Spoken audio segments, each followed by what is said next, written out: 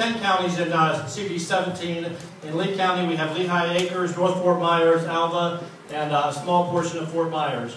My name is Joe Arnold. I'm running for U.S. House of Representatives. The reason I'm running is I don't want my son to come to me in 10, 15 years and say, hey, Dad, I know America was great. I read about it.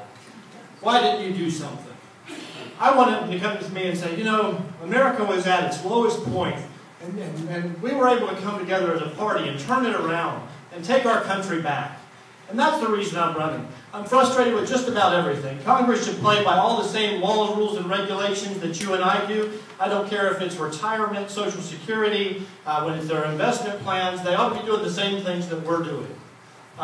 When you look at the bills today, the bills have so many additional pieces to them that they don't keep the true intent. If you take the Federal Aviation Reauthorization Act, basically the Republicans voted for it because it was going to bust the unions. Democrats voted against it for the same reason.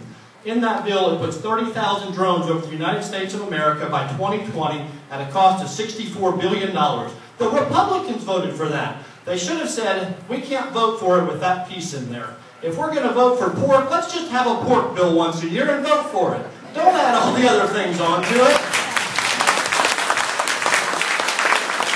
Everything we do today is backwards. We send so many jobs overseas today, we're never going to bring any jobs back to America until we bring manufacturing back. And we've got to change policy to encourage businesses to do that.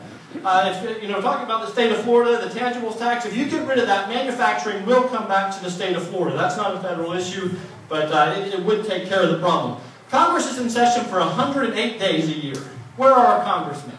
They ought to be in the district rather than having all their time in Washington, D.C. If they were around the constituents, they would know what the real concerns of Americans are today. And it's the reason that we have a moral deficit in Washington, D.C. The only way that you're going to change what's going on in Washington is by changing the people that you send there. Please vote Joe Arnold for Congress in the straw poll today and on August 14th. Thank you. God bless.